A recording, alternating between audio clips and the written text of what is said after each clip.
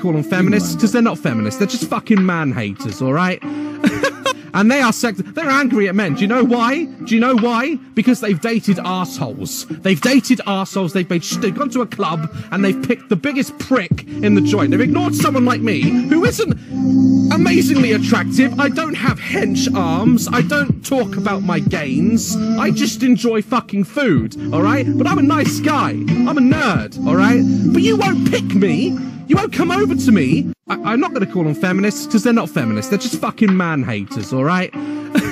And they are they're angry at men. Do you know why? Do you know why? Because they've dated arseholes. They've dated arseholes. They've gone to a club and they've picked the biggest prick in the joint. They've ignored someone like me who isn't amazingly attractive. I don't have hench arms. I don't talk about my gains. I just enjoy fucking food, all right? But I'm a nice guy. I'm a nerd, all right? But you won't pick me. You won't come over to me. I'm not amazingly attractive. I'm a nerd. I'm fat. I swear to God, they don't choose me. Let me tell you something, Daz. If you're watching this, let me tell you something. Daz, my friend, I use that term very loosely. When you're sitting, you're like, oh, and I'm overweight. I'm not particularly attractive, but I'm a nice guy. You know, I'm a bit of a nerd. Daz, I'm a nice guy too. This is what you don't get. I'm a nice guy too. Who's not fat. And who has enough self-respect and dignity to take care of my health, to dress well, to be groomed well, to speak like nice doesn't matter. Yeah, they're not going home with bad men when they go home with me. And the thing is this, they get treated very kindly. I'm nice too, bro. If you can't control what you're 2 years older than him, for fuck's sake, bro. What's wrong with you, man? If you can't control what you put in your own mouth to control your own weight, you have so little self-control, and women see that on you and they know that you have no self-control. You're probably a danger to them. You can't control your emotions. You can't control what you eat. And you need to just look in the mirror. Like Daz, he did a real long hit piece on me. He knows it was fake. He did a bunch of lies. That's fine.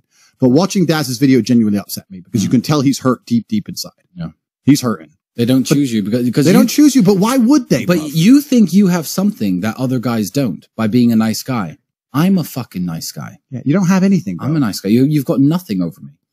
Yeah, it's embarrassing. And he knows that, and you can tell he's sad. He talks about it all the time, being sad and stuff. So that's the haters done. But it was interesting when we got banned to see who the hypocrites were. Like, obviously, can we start a GoFundMe for him or something? To get him a personal trainer. You know what, Daz? I know you ignored my first messages. I swear to God, I will not publicize this. I will not put it on my podcast. I will not embarrass you on YouTube. I swear to God, if you reach out to me, one-on-one on my Instagram or on my Gitter or here on Rumble, if you reach out to me, I will coach you. I will help you because I think you need help.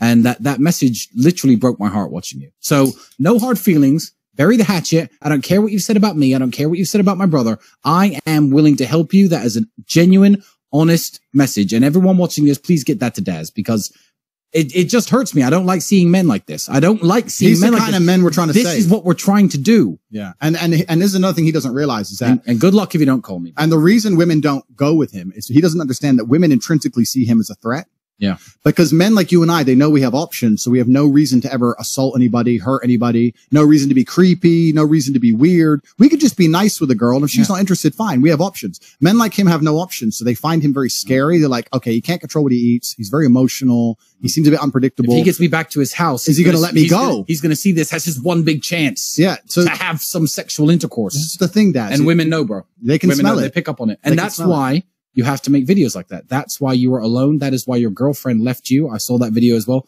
Don't even play that because I'm genuinely feeling sorry for the guy. Reach out anytime, bro. I'll help you out.